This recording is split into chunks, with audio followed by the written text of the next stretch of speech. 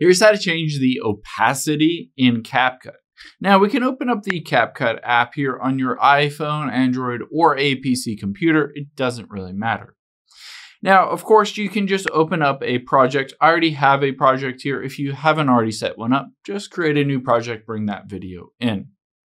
After we've done that, the first thing that we need to do is tap on that specific video that you want to change the transparency or the opacity, either to be more vivid or more see-through. So let's say this first little bit, I want to change the opacity on this. Make sure it is selected so that the white line with the border is around that video. And now at the very bottom, I'm just going to swipe over until I find the option towards the end called opacity and tap on that. Now I can bring this down if I wanted to, and you'll be able to see the two cats, this random video here. The two cats don't change their opacity, but I can change the opacity of the background. Let's say we're good with that.